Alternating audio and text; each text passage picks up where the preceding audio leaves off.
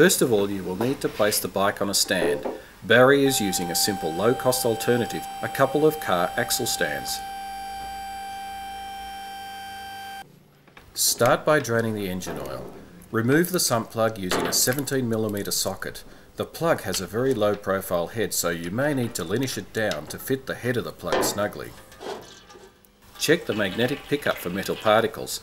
Small amounts of fine particles are normal, but you should be concerned if larger particles appear in quantity. Next, tap the filter cover to break any crystalline growth.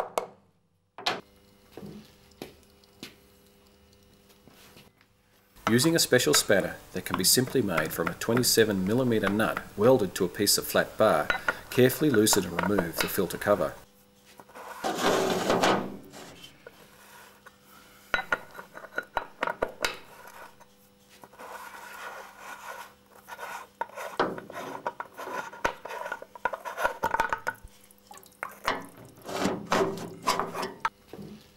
Using a filter socket, loosen and remove the filter. You will note that the one Barry is using has 2 holes drilled in it. In the event that the old filter has been over-tightened, causing the tool to round off the flats on the filter, a couple of self-tapping screws can be quickly inserted to provide better grip.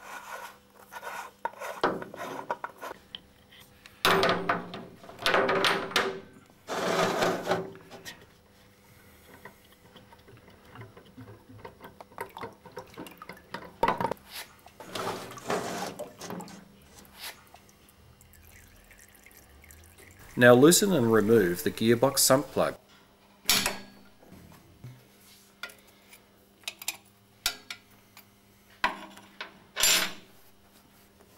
Again, check the magnetic pickup for excessive metal particles. Finally, remove the filler plug and then the drain plug on the bevel drive.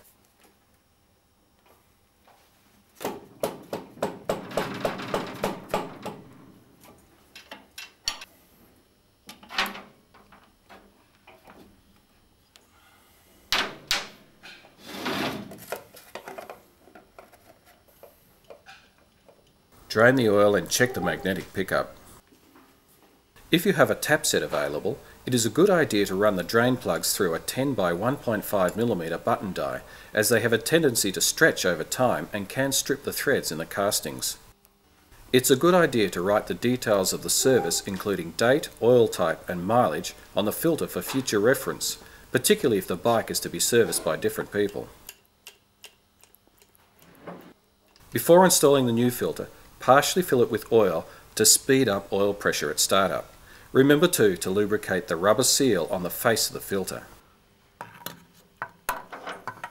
Now carefully fit and spin on the filter by hand until it is firm.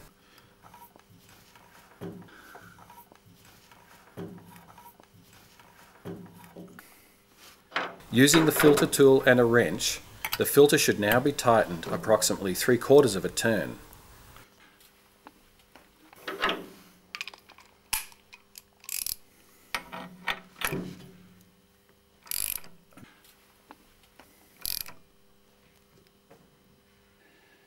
Before fitting the filter cover, lubricate the O-ring with some rubber grease.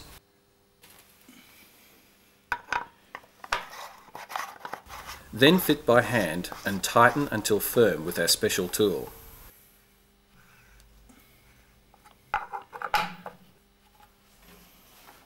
Before fitting the sump plug, check that the old crush washer isn't sitting in the recess. Now fit the sump plug, which should be fitted with a new crush washer. It's important to replace the crush washer at every service.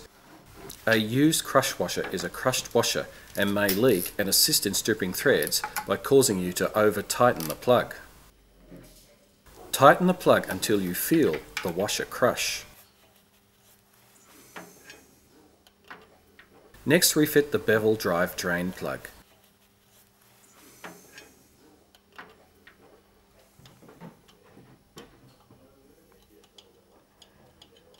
Again, fit a new crush washer and tighten until you feel the washer crush.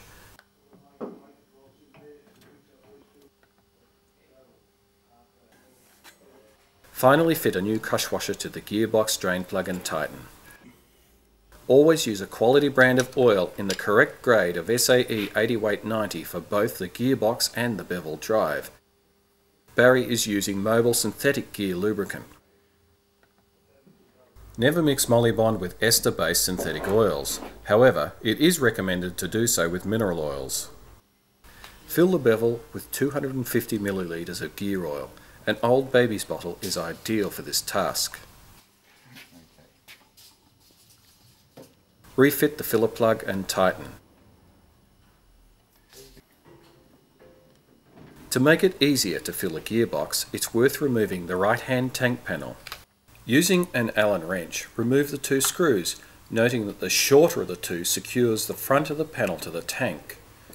Slip your fingers under the panel when the screws have been removed to gently lift the fingers on the back side of the panel from the grommets in the tank. Then pull the panel slightly to your right when removing to free it from the lug on the seat bodywork.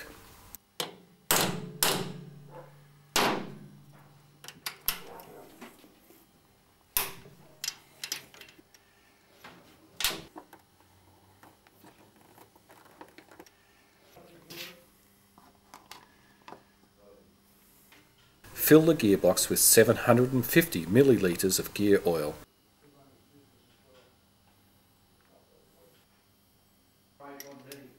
Then fit and tighten the filler cap and finish off with the grommet.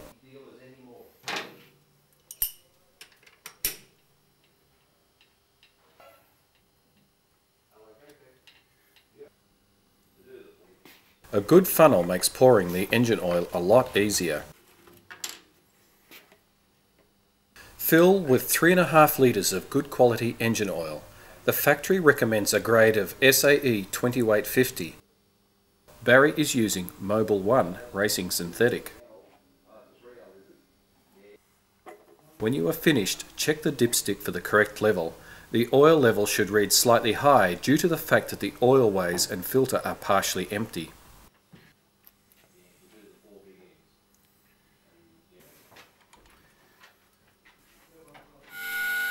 To continue with our service, we must now remove the remaining side panel, seat and tank.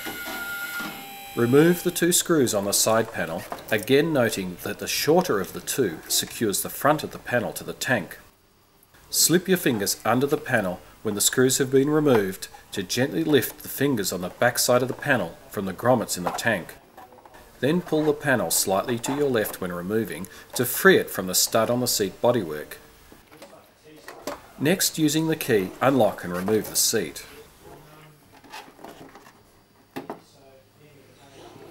Disconnect the two plugs on the left side of the tank connecting the low fuel warning light and the fuel tap from the wiring loom.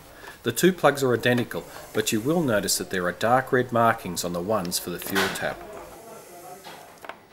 Next, undo the hose clamp for the main fuel line and remove the hose using a pair of needle nose pliers.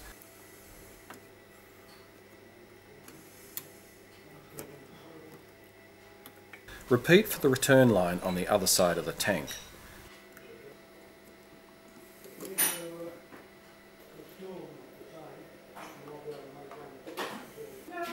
Remove the bolt holding the tank in place.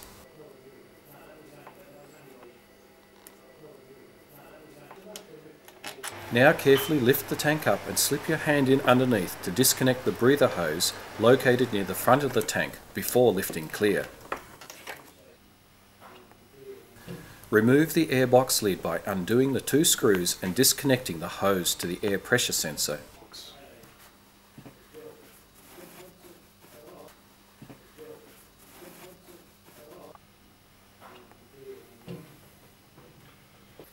Check the filter and replace if necessary.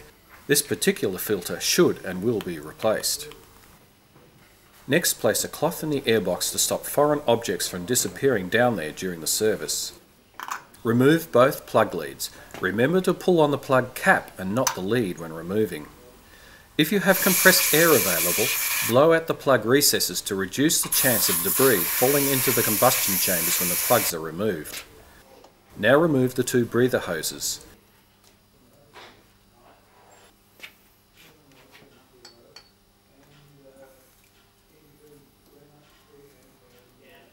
Undo the Allen screws holding each rocker cover on and lift the covers clear.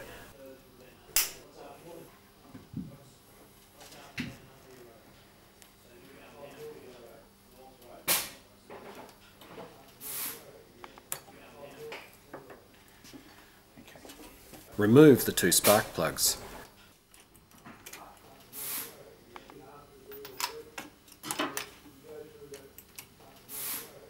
This is a good point to check the condition of the plugs. Next, remove the steering damper by undoing the two bolts that hold it in place.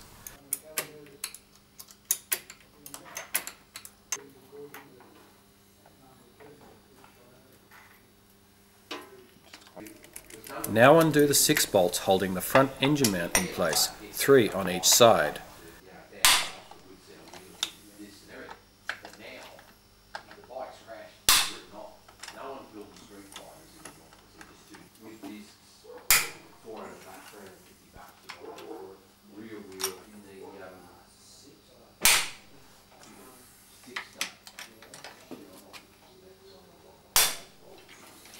Swing the engine mount out as far as it will go. There should be no need to remove any of the wiring, hoses or cables. Undo and remove the 6 Allen bolts holding the cam belt cover in place.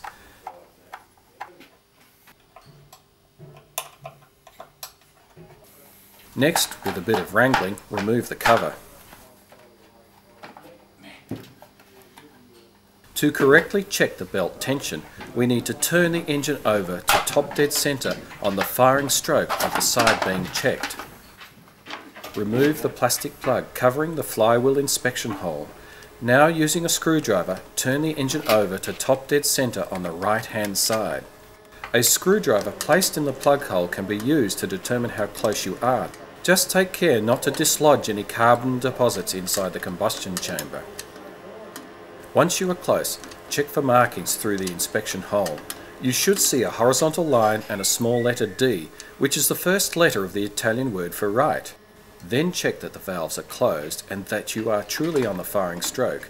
If not, you will need to turn the engine over another 360 degrees. Next, inspect the right hand belt for damage and that it has a free play of around 9mm. If not, you will need to adjust it.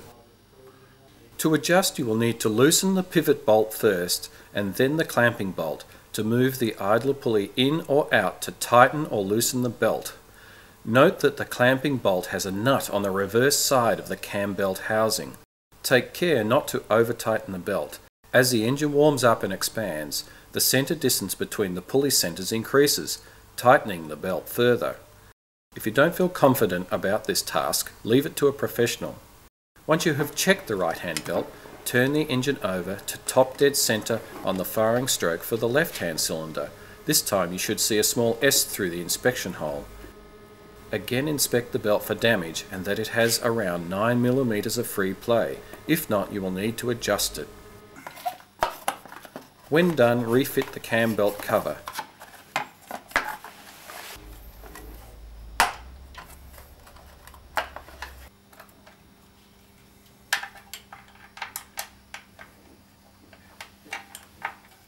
Then bolt up the front engine mounts.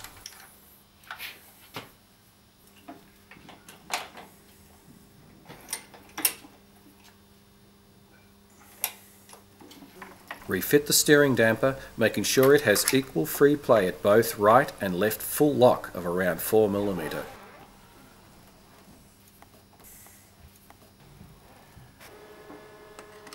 If the engine isn't still at top dead centre on the left side, crank it over again until it is. Remember to check that the valves are closed on the left side and that a timing mark, along with a small letter S, can be seen through the inspection hole. Using a feeler gauge, check that the exhaust valves are set to a clearance of 0.15mm and that the inlets are set to 0.1mm. To adjust, loosen the lock nut and turn clockwise to tighten or anti-clockwise to loosen.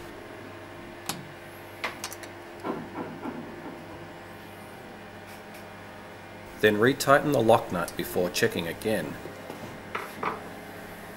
The feeler gauge should be firm but not too tight. When finished, turn the engine over again until the right hand side is at top dead centre on the firing stroke.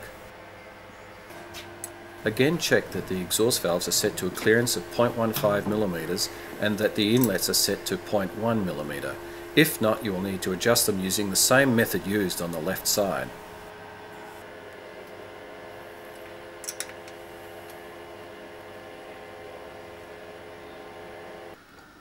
To get at the fuel filter, we need to first remove the lead to the engine temperature sensor.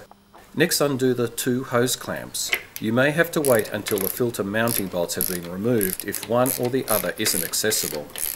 Remove the two bolts holding the filter in place, taking care not to lose the spaces located between the clamp.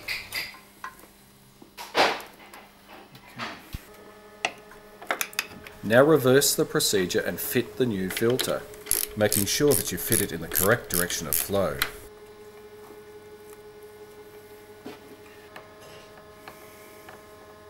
Remember to reconnect the engine temperature sensor.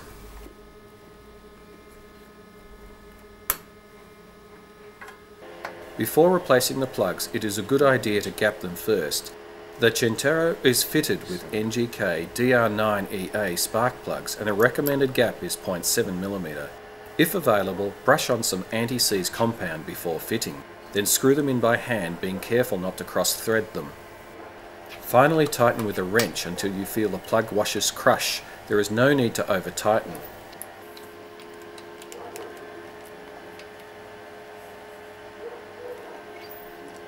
Barry recommends replacing the inner O-rings before refitting the rocker covers, as they can weep oil. Then refit the left-hand rocker cover, replacing bolts and tighten.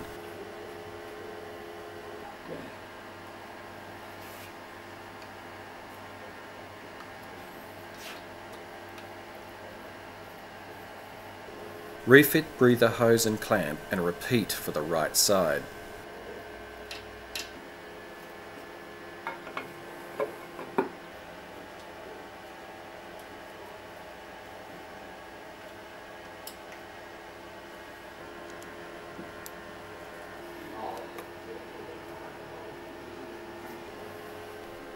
Reconnect plug leads on both sides.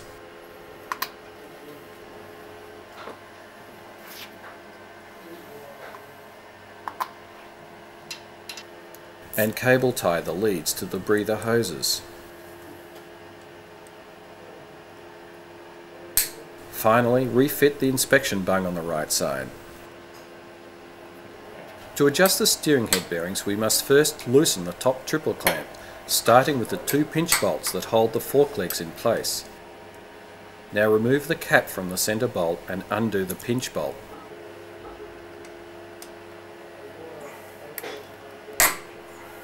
Then loosen the main steering head bolt. Tap the assembly to free it, and we are now ready to adjust the tension on the steering head bearings. Using a special wrench, tighten the steering head using just one finger. This will give just the right amount of preload on the bearing, approximately 8 to 12 inch-pounds of torque.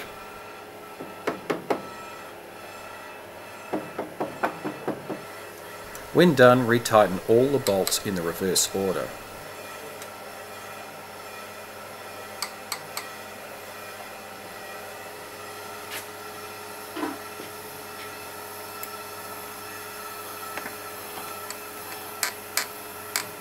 Finish off by refitting the decorative cap. Now it's time to refit the air cleaner element.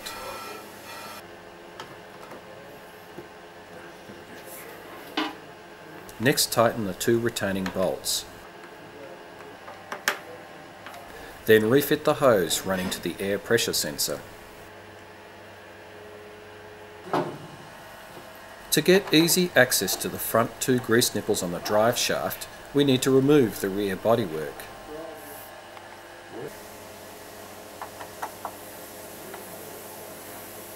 Undo the 6 bolts and lift it away.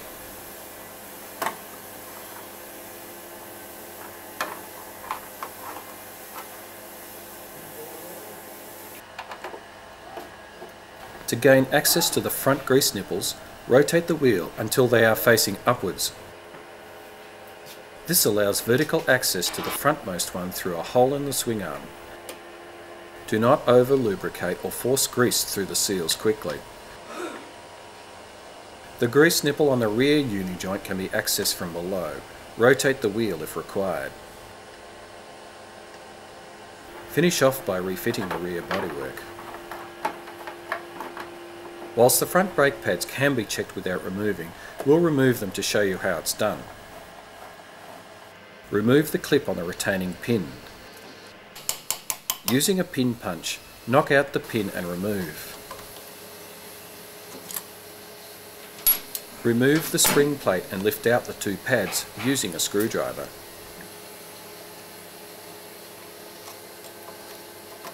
The groove cut in the centre of each pad is the wear indicator, and the pads should be replaced when they near the bottom of this groove.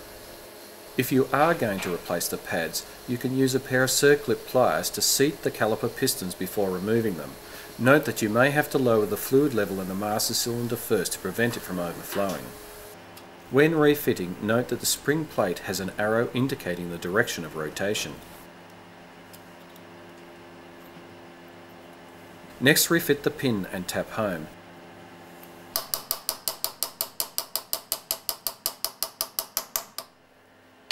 Finally, insert the clip on the rear of the pin. Whilst the rear caliper is slightly different, the pads are removed in a similar manner by removing this pin. From the rear, you can also see the wear indicator on the left-hand pad. To replace the brake fluid, first remove the master cylinder cover.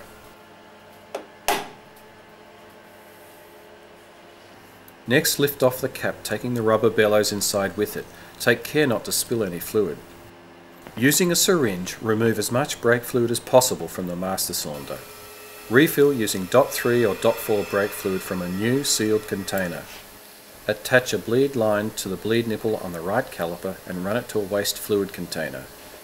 Next, whilst placing light pressure on the brake lever, open the bleed nipple. Now pull the lever slowly into the handlebars. Take care, as fluid can spurt from the master cylinder if you pull too quickly. Close the bleed nipple and gently release the brake lever. Wait a moment before repeating to allow the system to recover. On average, you will need to repeat this operation 8 times for each side. Keep an eye on the fluid level and top up when required. Now repeat the procedure for the left-hand side.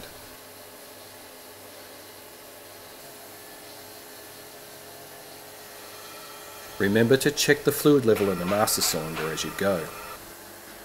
Finish off by topping up the master cylinder and replacing the cap. This is also a good point to lubricate the brake and clutch levers. Use a good quality lubricant. Barry is using Worth HHS 2000. Bleeding the rear brake is as straightforward as the front. First, syringe out as much old fluid as you can. Then top up the master cylinder with fresh brake fluid. Attach a bleed line to the bleed nipple on the caliper and run it to a waste fluid container. Whilst placing light pressure on the brake lever, open the bleed nipple. Push the lever slowly all the way down. Close the bleed nipple and gently release the brake lever. Wait a moment and then repeat. You will need to perform this cycle around 8 times. Remember to check the fluid level in the master cylinder as you go.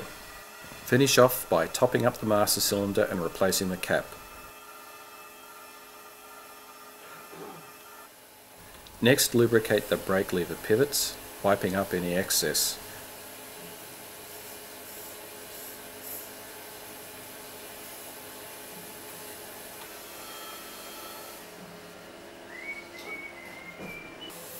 Repeat on the other side for the gear change lever.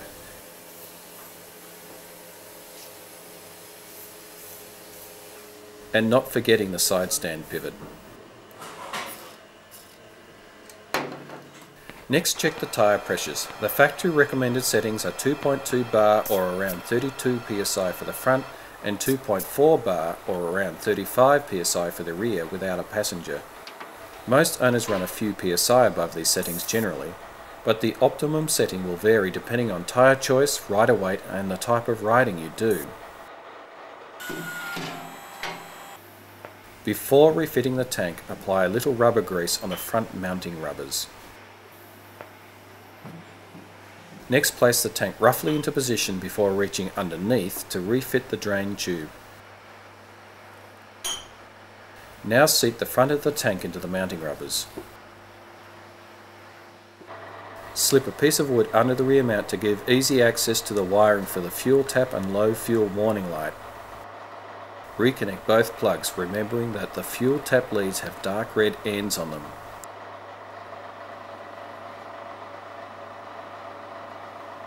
Carefully work the fuel hose on and tighten its clamp. Repeat for the return line on the other side. Replace and tighten the tank mounting screw. We will now check the throttle body balance. Connect your balance gauges to both manifolds. For a more in-depth adjustment of the fuel injection system, see part 2 of this service video.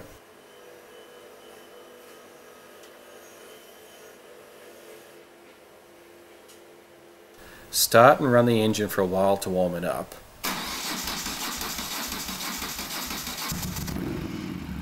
Check that the oil pressure light has gone out. Using the adjustment knob located on the left-hand side of the throttle linkage, adjust for the best compromise balance at 2000, 3000 and 4000 RPM.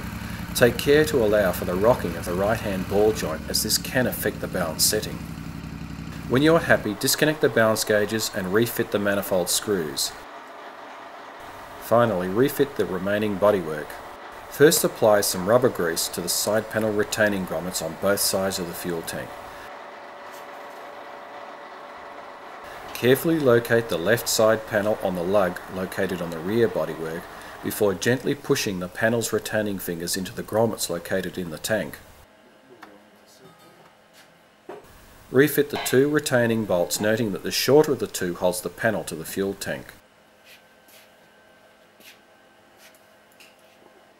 Repeat the operation on the right side.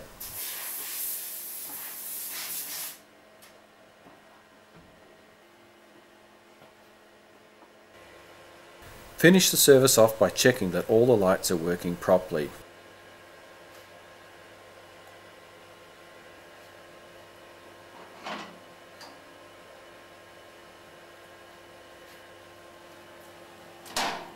Now take the bike for a short ride around the block to check for oil leaks and any tuning problems.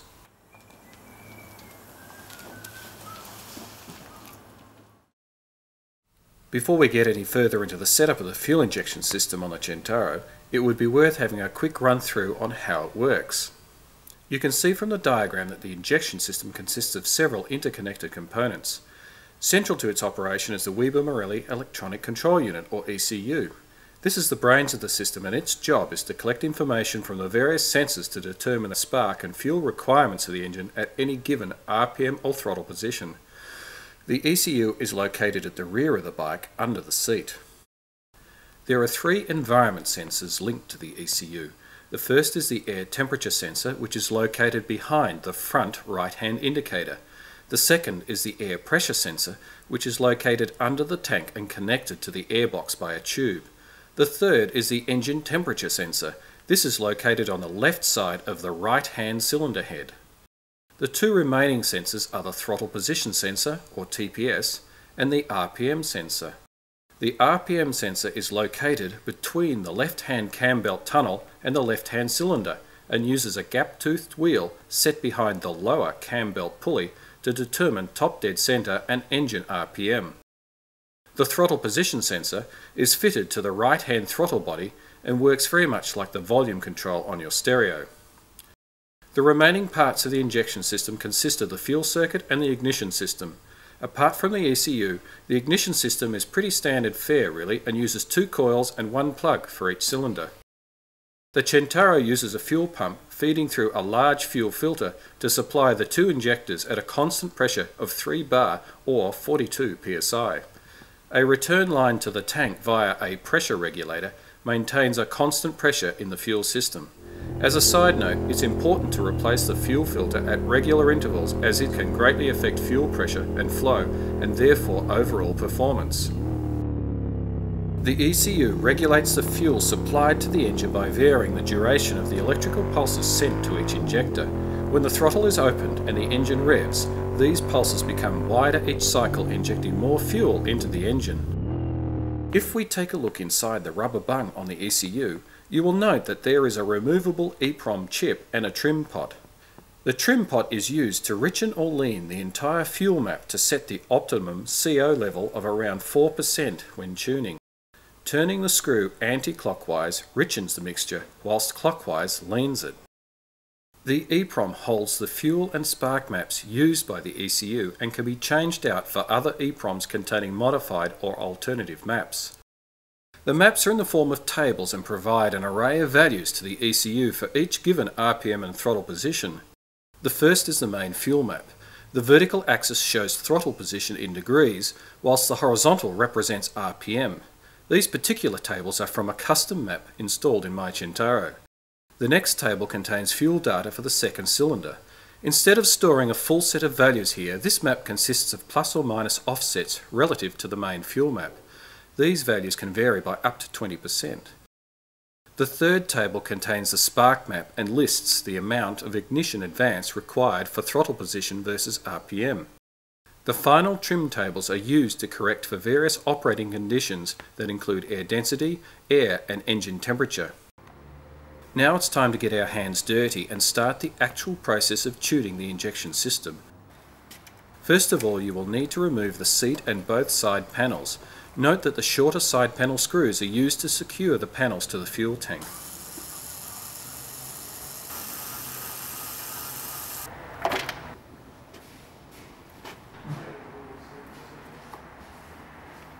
Next, use a screwdriver to pop the throttle cross shaft off the right-hand throttle body. Make sure that the fast idle lever on the handlebar is off and loosen the fast idle lever screw to allow it to move freely. Wind the right-hand throttle stop screw out, seen here with an Allen key in it, so it's clear when the blade is shut.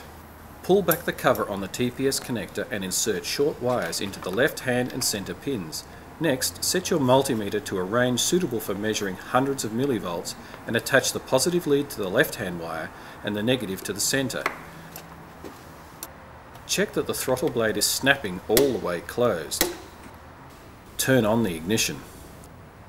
Check the voltage. You should be seeing 150 millivolts with the throttle closed. If not, you will need to loosen the two screws on the TPS unit and adjust it.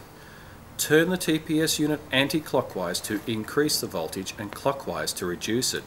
Only minor adjustments should be required, so take it slowly and carefully. When done, tighten the screws, check the voltage and readjust if required.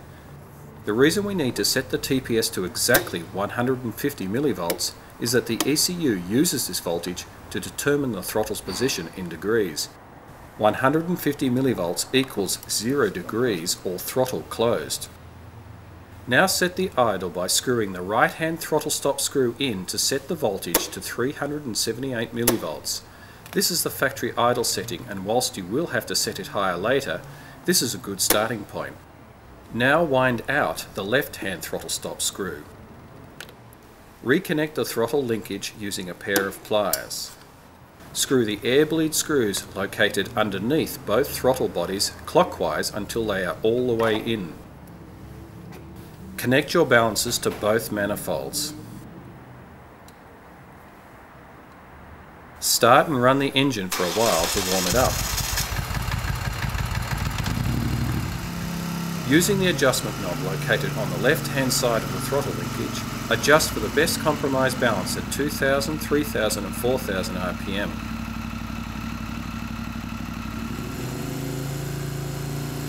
Take care to allow for the rocking of the right-hand ball joint, as this can affect the balance. When the engine is fully warmed up, set the idle speed to between 1000 and 1100 RPM using the left-hand throttle stop screw.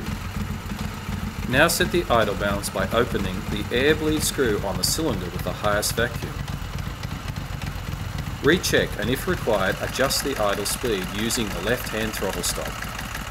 Setting the idle balance will affect running balance somewhat, but be careful not to get too carried away trying to get both perfect, as you will find yourself in a never-ending circle. If you have access to a gas analyzer, set the idle mixture to a CO level of between 3.5 and 4.5%. Adjust the trim pot located under the rubber bung on the ECU unit clockwise to lean the mixture and anti-clockwise to richen. Be careful not to apply too much pressure on the trimmer, as it is possible to damage it if you force it past its end stop.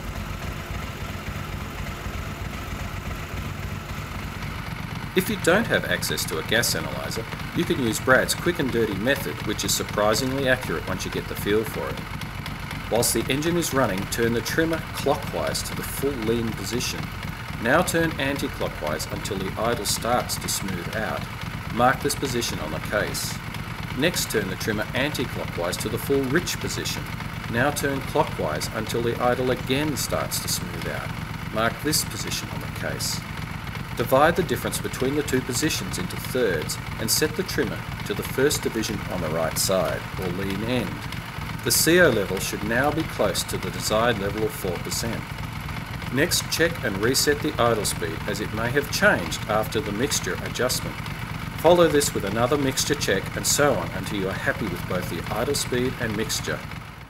Then set and retighten the fast idle lever screw with a little clearance. Refit the ECU plug and tape over to prevent dirt and moisture entering the case.